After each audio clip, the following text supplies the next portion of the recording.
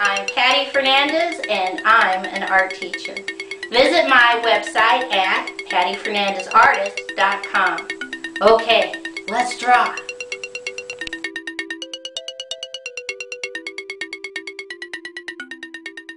Today's project is how to draw a rock cycle, and we're going to be drawing the 3 different types of rocks. I'm going to start over here on the left, and right about here I'm just going to draw a wavy line up, wavy line in, wavy line out, wavy line down, and leave it floating. I come back up to the top and I'm going to draw a curved line, then a curved line down, up, curved line out, in, and leave them floating. I come back on the left and I'm going to draw a wavy line down and connect, wavy line down and connect. I come on the right hand side and I'm going to draw a wavy line down, connect, wavy line down, connect.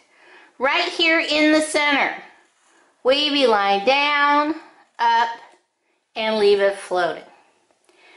This represents igneous rocks. Igneous rocks. And igneous rocks are formed when molten rock cools and hardens, like lava from a volcano. So we're going to write molten, which means liquid, molten rock. What does it do? It cools and hardens. And that's how we get igneous rocks. Okay? Now I'm going to draw curved line down, triangle, because now we're going to talk about sedimentary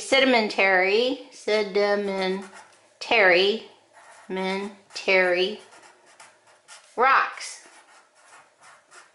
And these rocks are formed in layers. So we're going to draw a slightly wavy line, slightly wavy line, slightly wavy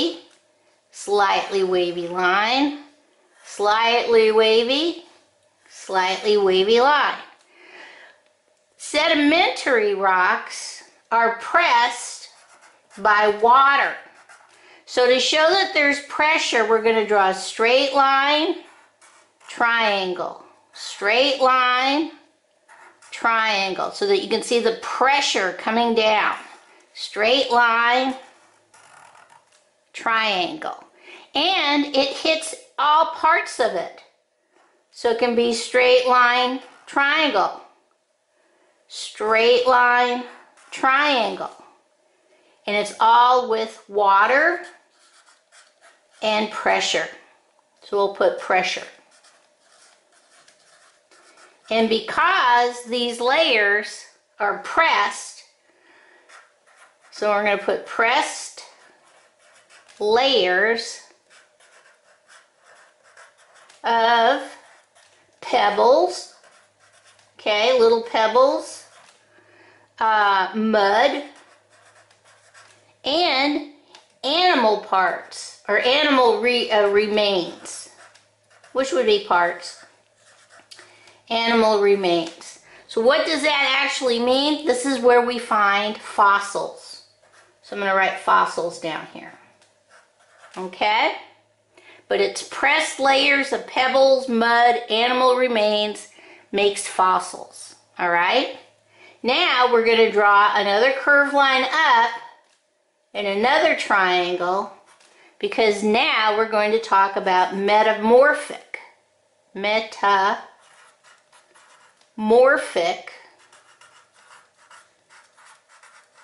rocks. And they're the reason why we call this a rock cycle. Because metamorphic rocks are rocks that changes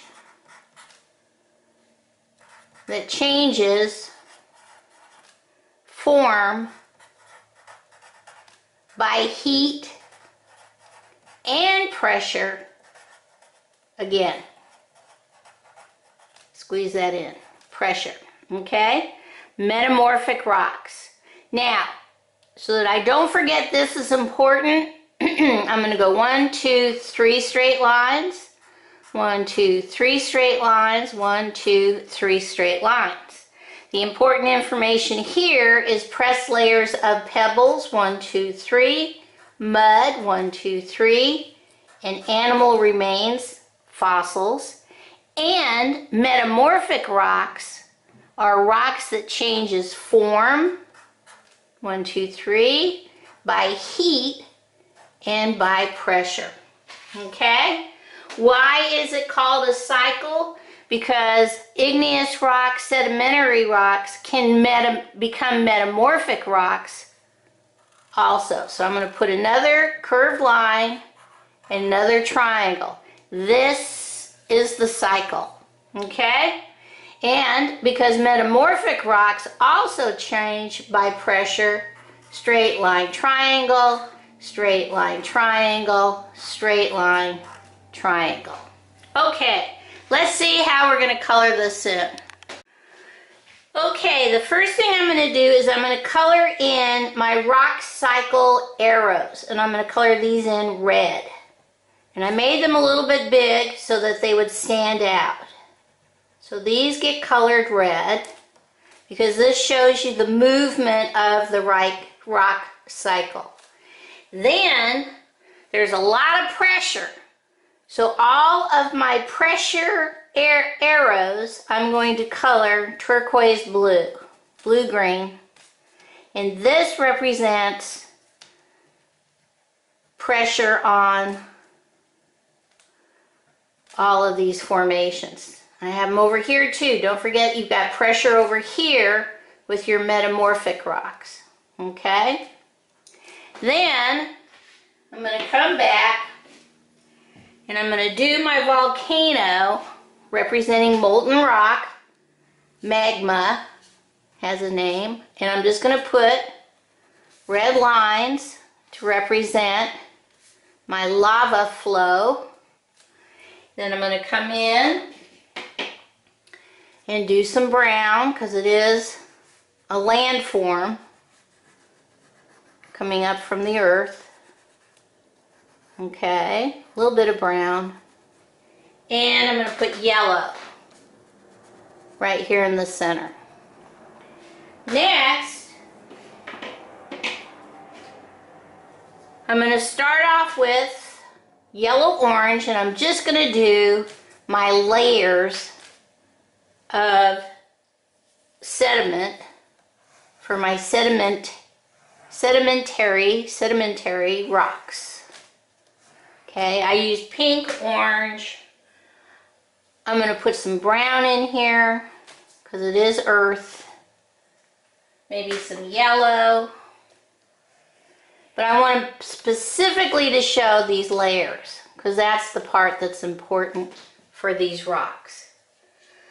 So rocks are really chunks of minerals, and they all change because of the earth being formed the way it has been. So it's kind of interesting to see how all of these rocks can become metamorphic rocks through the cycle. Okay, let's see what this looks like all colored in.